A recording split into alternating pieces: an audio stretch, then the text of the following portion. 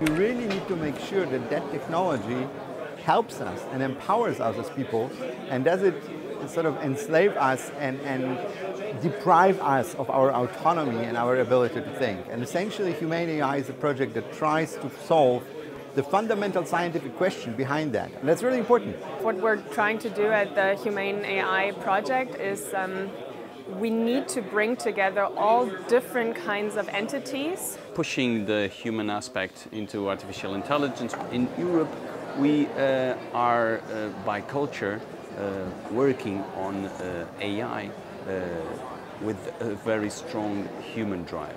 Questions about what it means to be a human being. You know, what is now the essence of being human? Understanding the implications of the way humans think and do things and experience, and the way AI systems do things and don't experience, for example. How do you combine human beings and artificial intelligence? And the problem that we often have is that we think of AI as a way of replacing human beings, and what we really need to do is think about AI as a way of empowering human beings, making human beings better. How can we use artificial intelligence for the human? How can we make it humane? How can we create new things that take artificial intelligence and that are valuable for humans?